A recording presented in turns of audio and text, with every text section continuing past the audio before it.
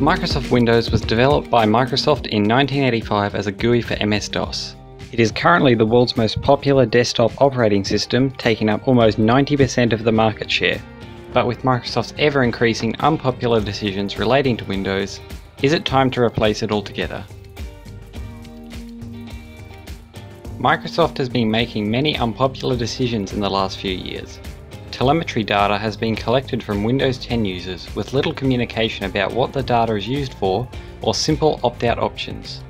Advertisements for other Microsoft products such as Edge and OneDrive have been placed within the operating system. So excluding macOS, what other option do we have? Linux is the most popular operating system on almost every other platform, being the base of Android. However, it only takes up 2% of the market share on desktop. The main reason for this is the catch-22 problem of application and driver support. Not many are developing for Linux because not many are using it, and not many are using it because not many people are developing for it. See the problem?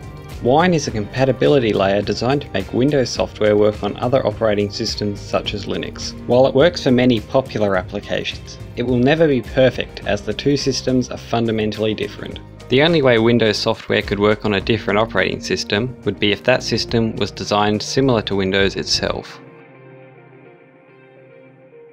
ReactOS is a project to create an operating system that is 100% compatible with Windows. While it is currently in alpha, it functions and looks almost identically to Windows and supports many Windows applications and drivers such as Firefox, LibreOffice and VLC Media Player, to name a few.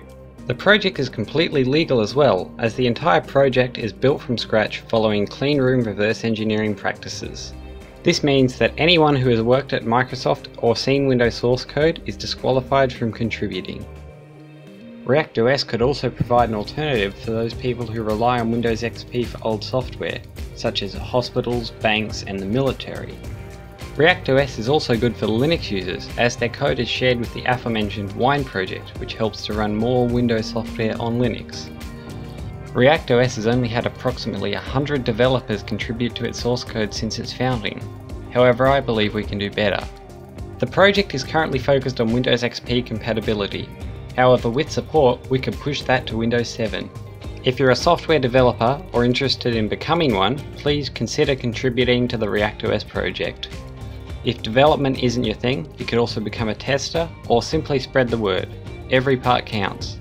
With enough people working on the project, I am confident we could provide a community-driven alternative to Windows.